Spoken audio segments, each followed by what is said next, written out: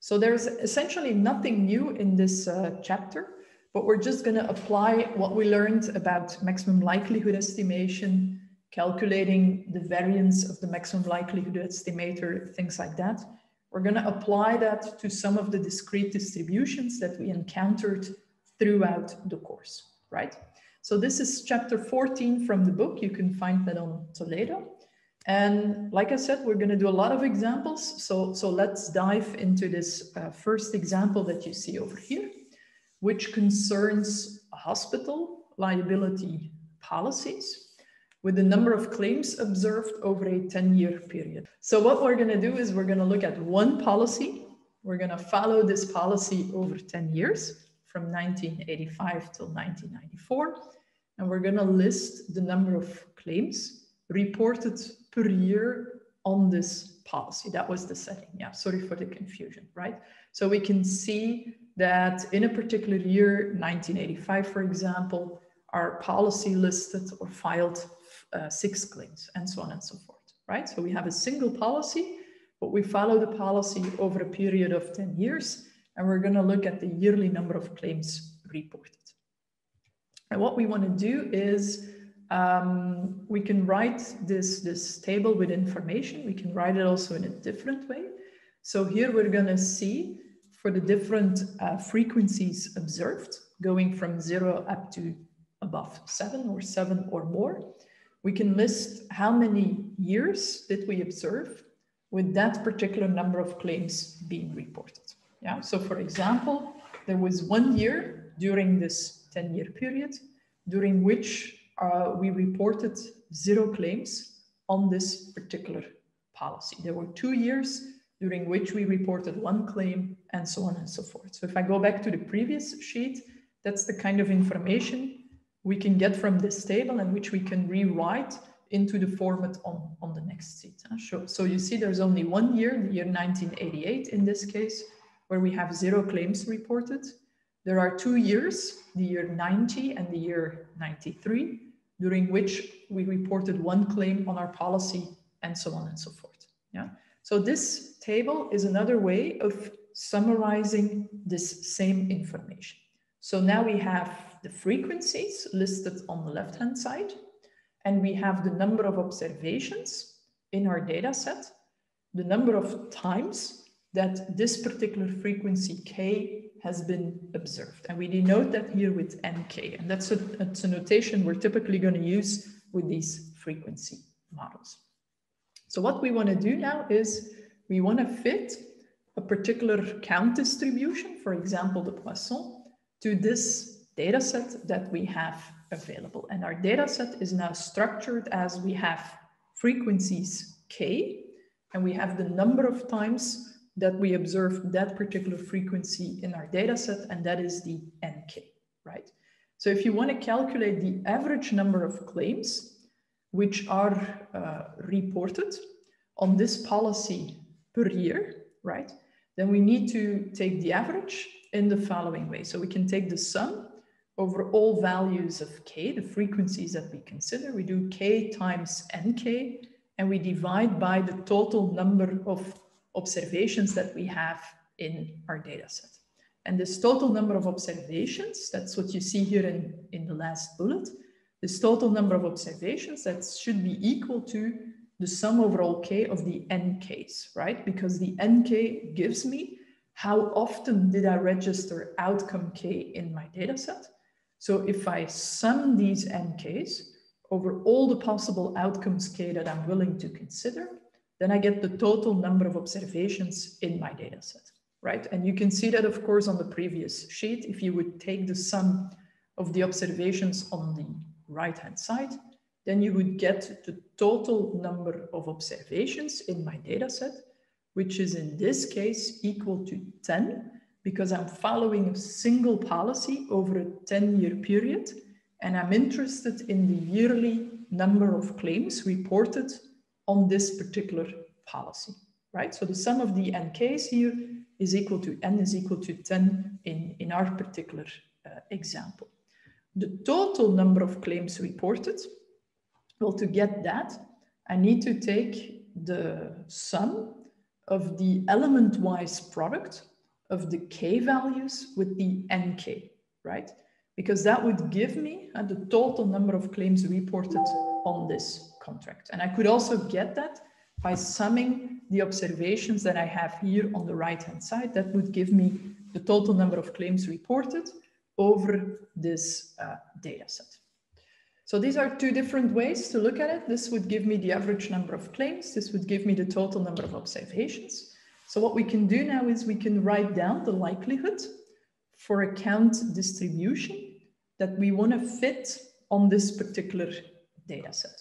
So if you look at the likelihood in very general terms, what we're going to do is we're going to take the product over all values K, which are the possible outcomes and the possible number of claims registered, in this case, during a specific year of the policy. So we're going to take the product over all K, and we're going to do PK to the power NK. Because what we're doing then, the PK, that's the probability that N is equal to K, where N is the number of claims filed on my policy in a particular year. So the probability that N is equal to K, and I need to take that to the power NK. Because if I observe the particular outcome K multiple times, then each of those observations will give the same contribution to the likelihood, namely the probability that N is equal to K, where N in this case, once again, is the number of claims filed during one particular year on my liability policy. I need to take that to the power NK. That's the number of times that I observed this particular outcome. So the essential idea here is that you put the likelihood together by assuming independence across the observations in your sample, and that for each observation, you're going to say what was under the assumed probability function, under the assumed frequency distribution, what was the probability, what was the likelihood to observe that particular outcome, right? And so essentially, that's what we want to do here for all these outcomes that we observed over here. So if you switch then to the log likelihood, you're of course returning to a sum over K of NK times the logarithm of PK. And if you are then, for example, willing to assume a Poisson distribution, you're going to replace the very general PK, which is the probability that N is equal to K. You're going to replace that with the Poisson likelihood so that you get there a likelihood which becomes a function of the unknown lambda. Okay, function of the unknown lambda. And what we can do then is we can take the derivative of this likelihood, of this log likelihood with respect to lambda, put it equal to 0 and solve for the unknown lambda. So that's what we're going to do on the next sheet. So if we fill in the Poisson likelihood, we would get a sum over all outcomes K that we are willing to consider, or that we observed in our sample, sorry. And then we take NK, the number of times that we observe that particular outcome K, and we multiply with the logarithm of the probability function evaluated in K of the Poisson distribution, which is using here an unknown parameter lambda. And if you work out this sum, you'll see here, for example, that you get a minus lambda times the sum over K of those NKs. Well, remember NK, that's the number of times that I observed outcome K in my sample. So if I sum those NKs over all K, I get the total number of observations in my sample. So I'm going to get the N that you see over here. Also notice that this last term in my likelihood is not relying on lambda. So when I when I need to maximize the log likelihood over lambda, this last part will not play any role. And if I take the derivative with respect to lambda, this will drop from my expression. Right? So if I take the derivative with respect to lambda, I'll get an expression like this. So it's easy, it's the derivative of lambda. And here I'll need to take the derivative of the logarithm of lambda. So that becomes 1 over lambda. If I put that equal to 0 and solve for the unknown lambda, then I find my expression for the maximum likelihood estimate of the unknown parameter lambda in this Poisson model. And I see that this maximum likelihood estimate of lambda reduces to the sample mean. So that is here, the average number of claims reported per year on this policy, right? So that's the essential steps over here. Maybe a very last thing. Well, of course, we now have our maximum likelihood estimate. We can write this estimate for lambda. We can also write it as an estimator. So we can also write it as a random variable. And then having this random variable, we could calculate the expected value and we could calculate the variance of my maximum likelihood estimator, right? So this is, perhaps it's not immediately clear how we should see this. So let me switch to the iPad for just a second to clarify this. So we derived, for example, 14.1. That the MLE for the unknown lambda, written as an estimate. So that means a particular numeric value that I can evaluate for my particular sample. So that would be lambda hat is the sum over k, so k going from 0 to plus infinity, of k times nk. Divided by the total number of observations in my sample. Yeah? So let me clarify once again, this n here is the total number of observations in the sample. Here in this particular example, I would have 10 observations because I'm following my policy over 10 years, 10 complete years. Right? So here that would be 10. And what we get over here is the total number of claims reported.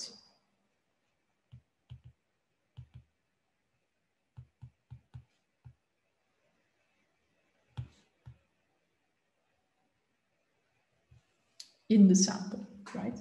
So here that means if you sum the claims over the 10-year period, and then you get this total number of claims that we would have to consider here. Here, total number of claims over the 10-year period. Yeah, I'm stressing that because it's a little bit of a funny example, I would say. But so you really have to keep in mind what we mean here with the total number of claims.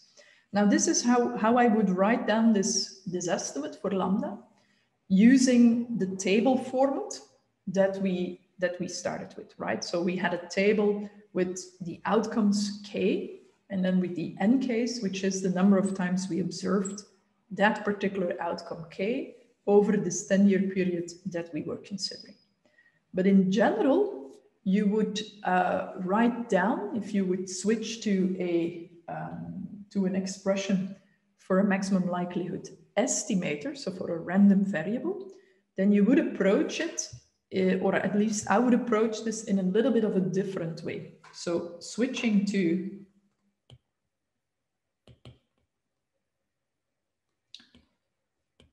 an expression as a random variable. So then we talk about an estimator and not just an estimate, but an estimator, so a random variable. Then I would work with the following notation. And I would say, let n1 up to n10 be the random variable expressing the number of claims reported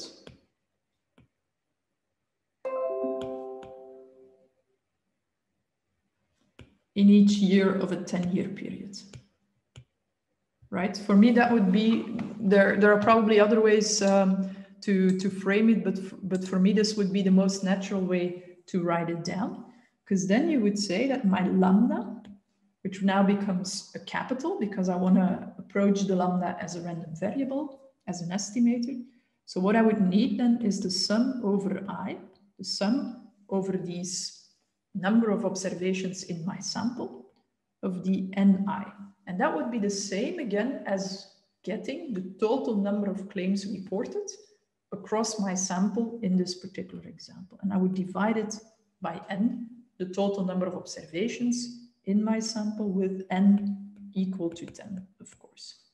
So in that case, I can easily see that the expected value of capital lambda of my estimator would be n times the expected value of a single n divided by n.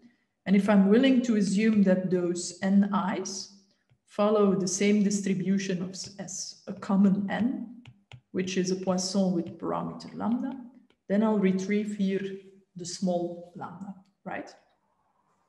So that means that the expected value of my maximum likelihood estimator for lambda is the unknown lambda itself. And immediately I could also say something about the variance of lambda. And the variance of lambda here would be n times the variance of a single n divided by n squared.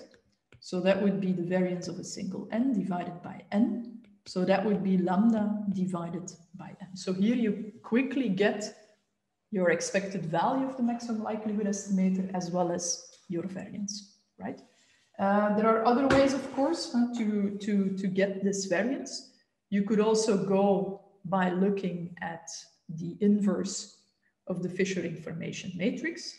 So in that case, you would have to go to minus the second order derivatives of the log likelihood, take the expected value, take the inverse of that expression, and then you can see that you obtain exactly the same expression as this lambda divided by n over here, right?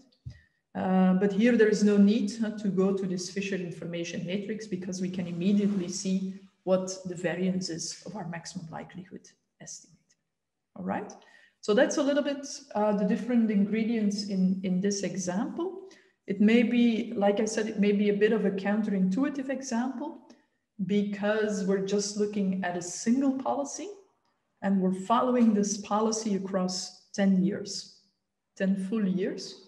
And we're registering the number of claims reported on this policy during each of those years, right? And that's for that I introduced this notation with the NIs, and then we can see that the maximum likelihood estimator for the lambda in our Poisson model, that it can be written as the sample mean. So that means the average number of claims reported in a single year under this contract.